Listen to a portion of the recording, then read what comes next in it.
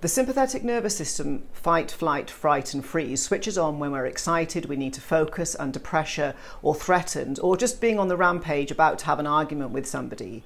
And this is only a problem when it's on all the time. And the neurotransmitters and hormones that tend to be raised when we're in fight or flight or in the sympathetic nervous system would be cortisol, adrenaline, noradrenaline and glutamate. And glutamate is very, very important for memory and learning, but too much can cause neuroinflammation. And too much cortisol can make you feel wired and tired all the time, and it affects your sleep and you're more likely to store belly fat. But on the converse, no cortisol would mean you'd be dead, and very low cortisol means you've got something like adrenal fatigue where you can't get up in the morning and everything's exhausting. So it's about having the right balance of these neurotransmitters and hormones. I've made another video about the parasympathetic nervous system, which is rest, digest and detox, and how to switch that on.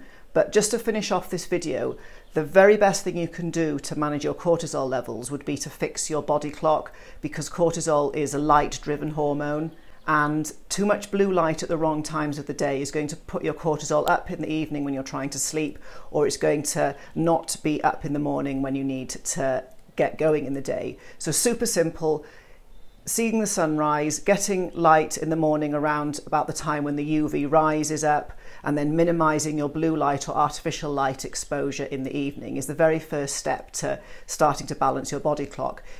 A balanced body clock is getting to the root of an issue, and when you haven't solved the root cause of a problem, no amount of supplements are going to help. And it's very, very simple to manage your light environment, and remember the sun is free as well. So thanks for watching, and tune in for my parasympathetic nervous system video where I give you some other tips of how to help calm yourself.